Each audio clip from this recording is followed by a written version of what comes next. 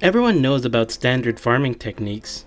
Dig up resources, move them to base, and that's about it. Maybe if you're Wicker, you have a lure plant to harvest for you while you're reading your books. That's all fine and dandy, but this game allows you to farm resources in a much more interesting manner. So instead, let's look at some unique ways to put a spin on standard farming. First, let's look at docks. Docks are kind of like the antithesis of farming. You can't plant anything on them. However, you can still get bees onto docks. You would think this is kind of useless because then there's no flowers, since you can't just plant butterflies on the docks. However, you can circumvent this by looking for bees that have already pollinated up to 6 flowers. Capturing a bee that has pollinated 6 flowers will allow you to plant a flower anywhere you want. This even includes docks. When you drop the bee will drop the flower where you dropped it. Do this 5 more times and then you can have bees automatically spread flowers. Keep in mind that stacking bees will make them forget how many flowers they pollinated. So you need to dedicate an inventory slot to a bee, maybe in a backpack or something, to make sure that no bees get stacked. Bees are also interesting in that they can make grass for us as well. How they do this is a little convoluted. If you try to plant flowers in the caves without any light sources, they will wither up and turn into grass. You can create an area with a bunch of flowers and homeless bees, and then let the bees spread the flowers into the darkness. Over time, these new flowers will die and the player will profit the grass. It's good to check on these bees occasionally because if the bees fall asleep in the darkness, they won't wake up on their own.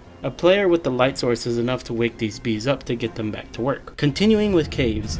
Death worms.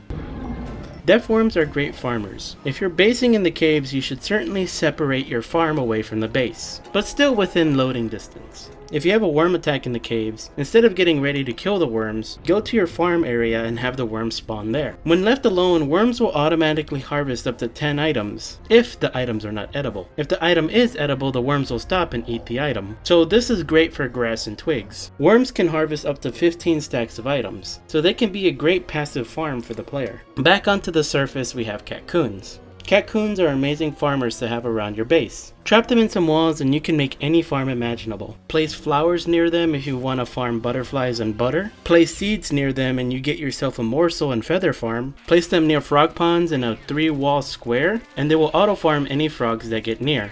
Another farm we can do is using anemones. Anemones are very interesting because they are an automatic trap. You may have heard a lot of people talk about this item, but anemones are interesting. If you were to place them in an area where a creature spawns, the trap will continue to trigger and eventually kill that creature. Some people use this for Ancient Guardian, and others also use it for farming vote goats. You see, vote goats spawn in about every 1 to 2 days. That's just enough time for a trap to kill the vote goat in the time it takes for it to reset. So that means if you trap a vote goat with the trap, you'll have an endless farm of vote goat materials. And finally, something that's pointless. Under a giant ocean tree, if the player is struck by lightning, the tree will drop a few twigs and grass. You could potentially use this with Wicker Bottom to endlessly generate grass and twigs. Why would the player do this instead of, using her grow book with a lure plant? No reason, it's just something the player can do. Thanks everyone for watching, make sure to like, comment, and subscribe. If you like my content, you can join my memberships and get access to scripts and early videos for all my channels. If you do so, I'll be so grateful. Until next time,